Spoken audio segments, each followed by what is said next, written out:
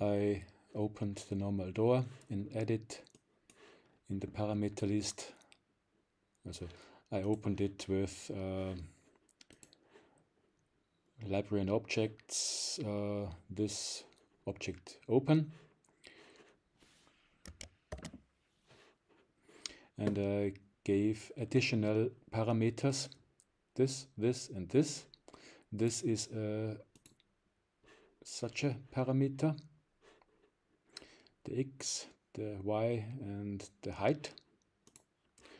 And then I gave, just to show, if it's switched on, then control the height, control the x, and control the y parameters of it, and make a new wall hole and take the same for a glass. And that's done. It's just before the normal Archicad code. Inserted in 3D, what happens? You can easily adjust this thing.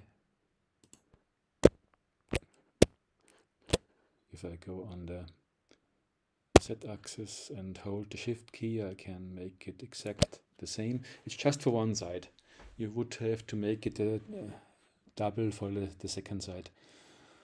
And there's no code so far for the 2D, because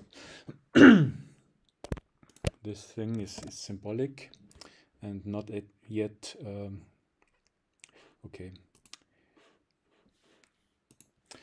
What I made, user interface script, I just put it out, so it should be on now. Okay, it's on now. You could then switch 2D from symbolic to projected. Okay, and then you would see the glass, of course. Okay, have a nice day.